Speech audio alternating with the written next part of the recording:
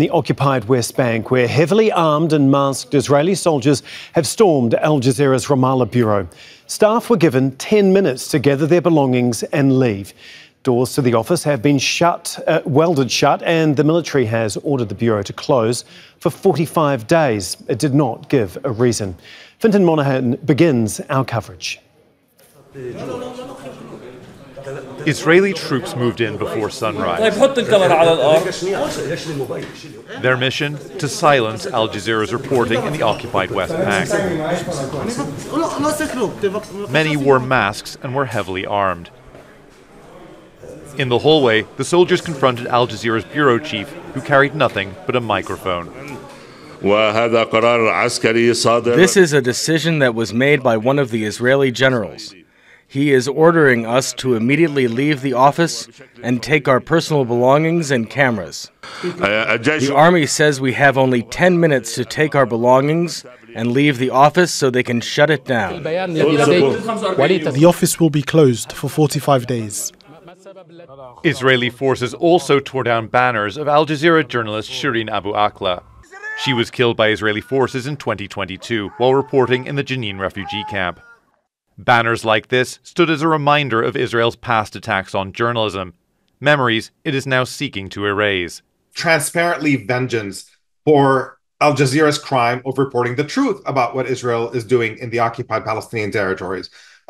Israel is carrying out endless atrocities, and nobody has done a better job of reporting on them than Al Jazeera has. And I think this is a transparent effort by Israel to essentially punish Al Jazeera for that crime, and also to ensure that there's even less coverage of that reality and less of it comes out to the rest of the world. Media rights groups have condemned Israel's restrictions and attacks on journalists. Al Jazeera has been a constant presence in Palestine, giving voice to a people who are rarely heard in the international media. These voices often challenge Israel's narrative, something it appears it is no longer willing to accept. Their whole strategy in Israel is to produce a narrative about Israel, about Palestinians, about Zionism, about the Arab-Israeli conflict, about terrorism, about all of these issues swirling around the region. And that narrative says that the Israelis are good guys and the Palestinians and the Arabs and Muslims are bad guys, and they're a threat. And this is a narrative that the Israelis have succeeded in disseminating all over the world. Israel's shutdown of Al Jazeera's bureau in the occupied West Bank follows its expulsion of the network's reporters from Israel a few months ago. As Israel struggles with growing criticism of its war on Gaza, it is now seeking to control what people can see and prevent its critics from being heard. Fintan Monaghan, Al Jazeera. Israeli forces have intensified their attacks on Palestinian towns and cities in the occupied West Bank in recent months.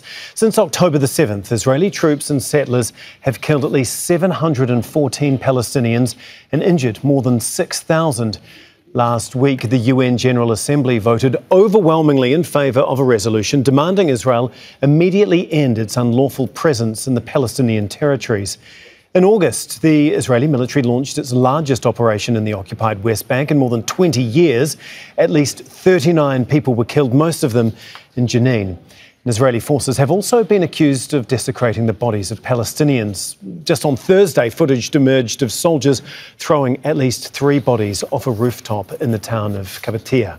We just have gotten an update from the Palestinian Authority that have put out a statement in regards to the closure of the Al Jazeera office in Ramallah. I'll read part of it because it is quite lengthy. It says it condemns in the strongest terms the occupation forces storming of the city of Ramallah and the closure of the Al Jazeera office and the confiscation of its contents. It goes on to say the ministry stresses that the failure of the international community, especially the UN Security Council, to respect its resolutions and ensure its implementation, as well as the failure to provide international protection for the Palestinian people and the silence on the war of extermination and displacement, encourages the far-right Israeli government to commit more violations and crimes and undermine any chance of reviving the peace process based on the principle of a solution. That is the Palestinian Authority's latest statement in regards to the closure of Al Jazeera's offices in Ramallah. Well, the Foreign Press Association has also just released a statement saying it is deeply troubled by this escalation and urges the Israeli government to reconsider these actions. Restricting foreign reporters and closing news channels signals a shift away from democratic values. Okay, well, we're going to bring in Mustafa Barghouti, who is the Secretary General of the Palestinian National Initiative, to help us unpack all of this, including the latest statement from the Palestinian Authority. What did you make of that, especially in light of the silence, I guess, that we have had over the last few hours from them in regards to Al Jazeera's office closure? It's good that they issued this statement, especially that the license of Al Jazeera office in Ramallah is given by the Palestinian Authority, not by any other entity. And the fact that Israel enters Ramallah, which is the headquarters of the authority, and then closes a structure that is licensed by the Palestinian Authority shows you that Israel has no respect to anybody and that there is no real authority for the Palestinian Authority. As a matter of fact, let me tell you, the license that was given to Al Jazeera was given by me when I was Minister of Information in the only national unity government that we ever had. And the fact that the Israeli army can just come in and close the offices, it shows you how undemocratic Israel is. Because they have no legal standing to do this. They have no legal standing, and it is an act of oppression and suppression of free voice.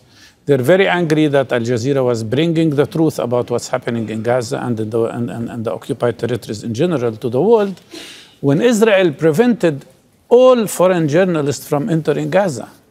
And not that only, they killed 174 Palestinian journalists in Gaza, including several of Al Jazeera correspondents. Yeah, and just on that point, I just want to bring our viewers' attention to this. Israeli forces, as we've mentioned, have repeatedly targeted Al Jazeera journalists and correspondents. In 2022, soldiers shot and killed Shireen Abu Akleh while she was reporting in Jenin. She was wearing a blue flak jacket, clearly marked with the word press. A UN investigation found Israel used lethal force without justification. Now, a year earlier, Israeli forces destroyed a tower housing Al Jazeera's office in Gaza. They said Hamas was using the building but provided no evidence. More recently, during the war on Gaza, Israeli forces have killed journalists, including Ismail Al-Ghul and Samar Abu Dhaka and their families. Mustafa, this is just one more notch, one more thing that Israel has done to try and suppress the facts, the real stories coming from Gaza as well as the territories, isn't it? Were you surprised that this happened now? I mean, you said that Israel has been very unhappy with those stories getting out to the wider public. So why now? Because Al Jazeera has been reporting these stories since the war broke out back in October last year. Actually, I'm not surprised, and I tell you why. But Israel is trying to shut out any voice. I mean, the question here is, Israel is changing into a fascist system, a fascist regime. And in my opinion, their oppression, not only of Al Jazeera, but of media outlets in general, and the way they are killing Palestinians and the number of Palestinians killed so far shows you that there is a trend towards fascism. It is a lawless situation of lawlessness. They can do whatever they want, anywhere they want.